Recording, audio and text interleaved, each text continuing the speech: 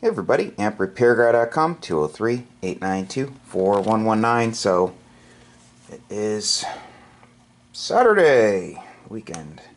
Worked on amps all this week. I have more amps to work on next week, but I want to get some work done on my own personal amp. I get this thing done so then I can work on the Rockwell Collins 1 kilowatt amp. So I'm in the market to buy more of that stuff, and I'll actually use it. So if anyone has any HF80 stuff they want to sell, feel free to give me a call. So I purchased these used on eBay. It's my own personal amp, so I'll use them used parts. Otherwise, like the 6-meter amp, I bought brand new ones. Got them for $100 for all 5. So it was a good deal. I'm gonna high pot them. I always high pot parts. I don't play chicken. I'm not gonna take a chance. If one of these was damaged, I wouldn't want to put a short on the plate supply.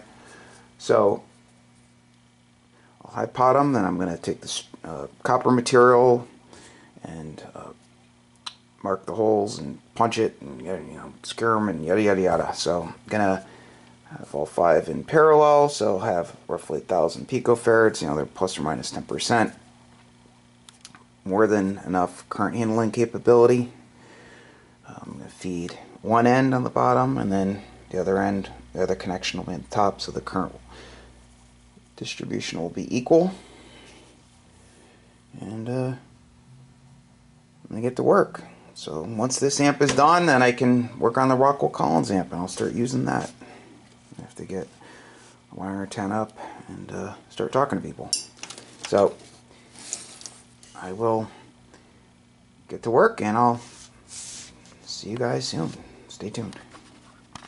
Okay, so I'm back. I have the plate blocker assembly installed. That's why it pays to have a high pot tester. One of them failed. It's right here. So I had a couple others here. So I had another one that was good, so I used that instead. I'm going to show you what it looks like. So put a strap around the coil and connected the coil to the standoff. This is part of the main coil, and also a little bit of this will be the pre-inductor. So I'll go over all that in the next video. But so I'm going to secure it to the 2-inch tall, 3/4 wide standoff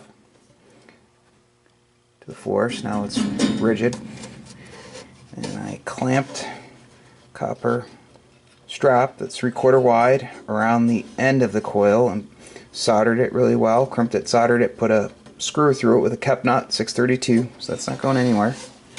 So I have 5 200 puff plate blockers.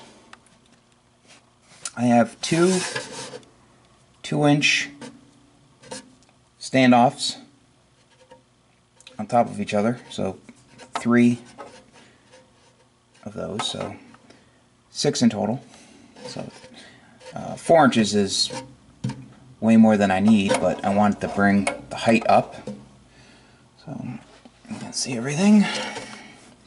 So the way I did that was I cut a stud. So there's a stud going into this standoff a little bit, the ceramic standoff, and then there's a plastic washer. Then I have a kep nut, and the stud goes through the copper strap and into the capacitor. Then I tightened up on the kep nut real tight, so nice and tight. And then I just have a screw, large head on it, like a Phillips, like this, with a internal tooth crush washer, securing the ones without the standoff below it. So super tight. Same thing, stud over here, kep nut underneath, no plastic washer because I ended up soldering the strap to the strap below. Didn't want to melt it. And then I have the strap, it's a little bit wider than 1/2 inch, going across all the top ones. Same thing, internal tooth, crush washer, lock washer. So it's fed on this side on the bottom, and then actually you can say it's fed on this side, but so to keep the current distribution equal, it'll come in up here and leave down there. So these are all 200 puff, 15 kV. I have more ampacity capability than I need. Plenty of clearance on the wall, over an inch. Plenty of clearance. Plate blocker and the C1 tuned vacuum variable capacitor. So that's in. Now we just have to map out the turns ratio per turn, you know, for the turns counters or whatever, you know, and write all that down and the tube in, put the proper resonant load resistor in, backfeed it, you know, key the output relays, and start tapping the rest of the coil. And then that'll basically be it for the output network. And I'll work on the protection board and I'll just go on from there. So it looks good. This strap will go from here to the side of the tube. So I'll have a strap like on the 6 meter amplifier, how I had a strap with a hose clamp. This will go from here right to here, so nice and short. I don't believe in going to the center because then you add a lot more lead length and that strap gets heated up by the exhaust, you know, the hot air coming out of the, you know, the radiator coming from the anode. So that's about it. I know I have metal shavings in here, yeah, but so Saturday, I've been working on this for hours. I am all done with what I wanted to get done today, and that's about it. So stay tuned, please like, share, and subscribe. Appreciate it. If you want to get a notification right away when the video comes up, that's what you want to do, hit the subscribe. So again, thanks for watching.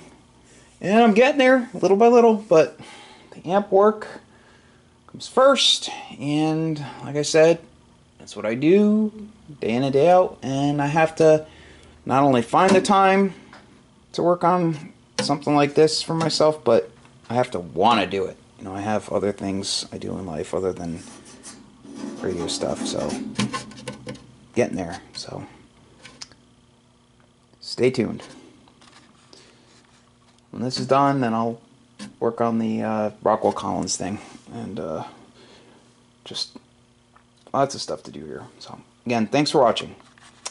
AmpRepairGuide.com, 203-892-4119, 73.